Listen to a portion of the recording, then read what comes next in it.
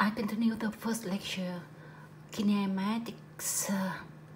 Previous time I introduced the position vector. In this video, I will introduce something related to velocity. So there are three things you should remember. The first one is average velocity. The second one is instantaneous velocity. The last one is speed. So we move to it. Firstly, let's talk about the average velocity. So we calculate the average velocity by this way. You get the displacement divided by the time that you need to have that displacement. And then if you consider in XYZ system coordinate like this, so you can write in components like this way. Take a look on the picture here. You see that the average velocity will arrange along the displacement.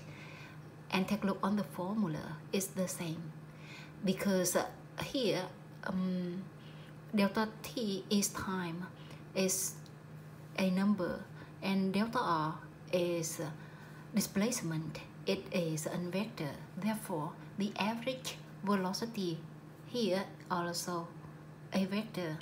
In international system unit, delta r is measured in meter. Delta t is measured in second. So the unit of average velocity is meter over second. If you want to calculate the value of this vector, so you apply this formula to calculate it. Now let's talk about the average speed. If you want to calculate the average speed, you have to measure all the path and you divide by the time that you need to have that path. So you have a speed. So you see the path is a number. Therefore, average speed is also a number, while the average velocity is a vector. That is the main difference. Now we move to the instantaneous velocity. So if you want to calculate the velocity, you also get the displacement divided by the time that you have that displacement. But in this case, the delta t here is very small compared to 1 second. Why I take 1 second? Because we consider the international system unit and time is measured in second. So I take 1 second to compare. So if delta t is very small in comparison with 1 second, in this case you don't divide, but you take the derivative of r with respect to time.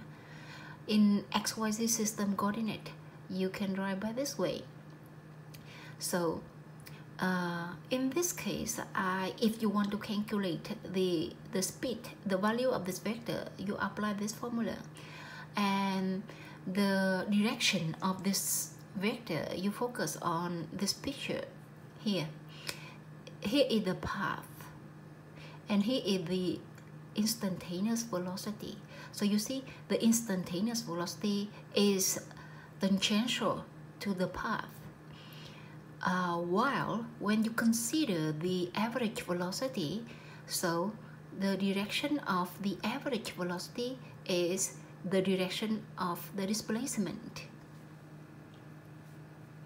Note that if you want to solve exercise and you don't know whether you want to calculate the average velocity or the instantaneous velocity, in this case you focus on delta t. If the question asks you that calculate the velocity at the moment t equal a number, so because you calculate the velocity at the moment, so that means that is the instantaneous velocity. But when you see there is an interval of time, so that is displacement.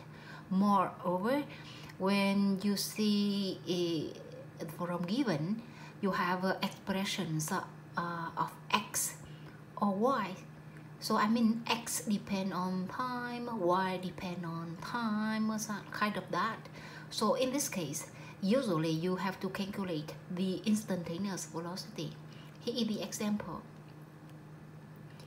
From given, you have x is an expression which contains time, and the same for y. At the moment t equal 15 seconds, and ask you to calculate the instantaneous velocity.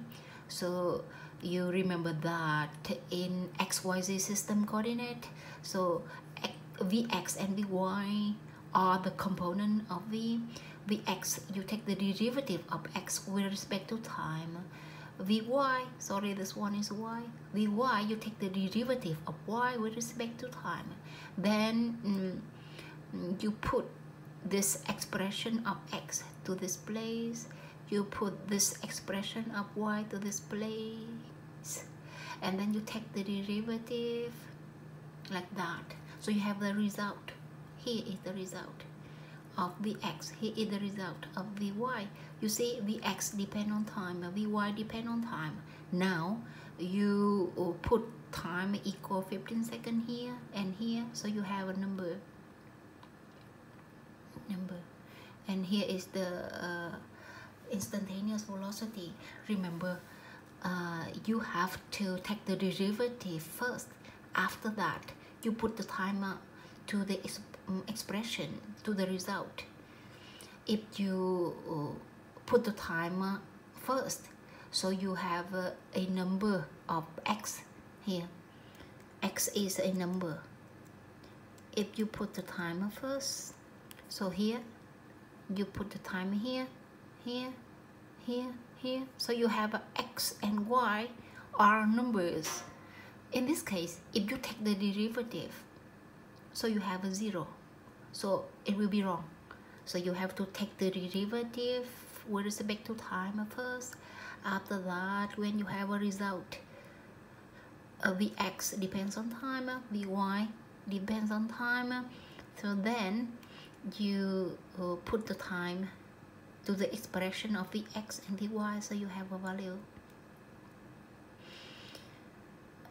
And next, I want to introduce an example for the average speed.